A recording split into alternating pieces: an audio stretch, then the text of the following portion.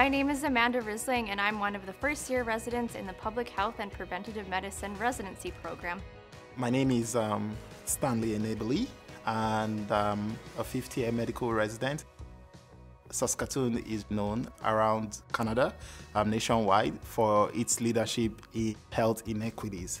And we have the very first of its kind ever in Canada, the Public Health Observatory, or a unit within public health.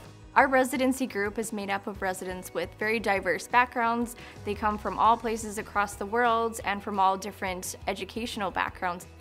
We create a really nice, tight-knit group that offers different perspectives on all different public health issues.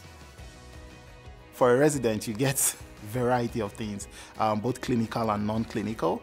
The clinical aspect, you have things like our STI clinics, there's addictions medicine, harm reduction, the environmental health, promotion, and public health intelligence, or the public health observatories. So it could be a mix of things. It's never a dull moment in public health.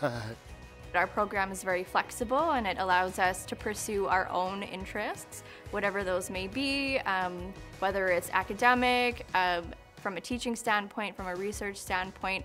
If you're interested in going to places like the Public Health Agency of Canada or the WHO, the opportunities and that could be arranged if one is interested.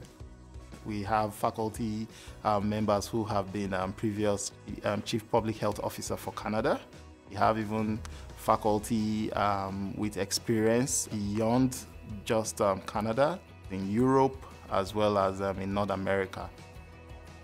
Saskatoon is a very friendly city where you can have family-based activities for your kids if you're interested.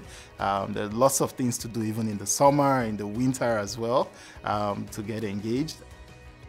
If you're interested in impacting the health of society as a whole and are passionate about working in an interprofessional environment, Public Health Saskatoon is the perfect residency choice for you.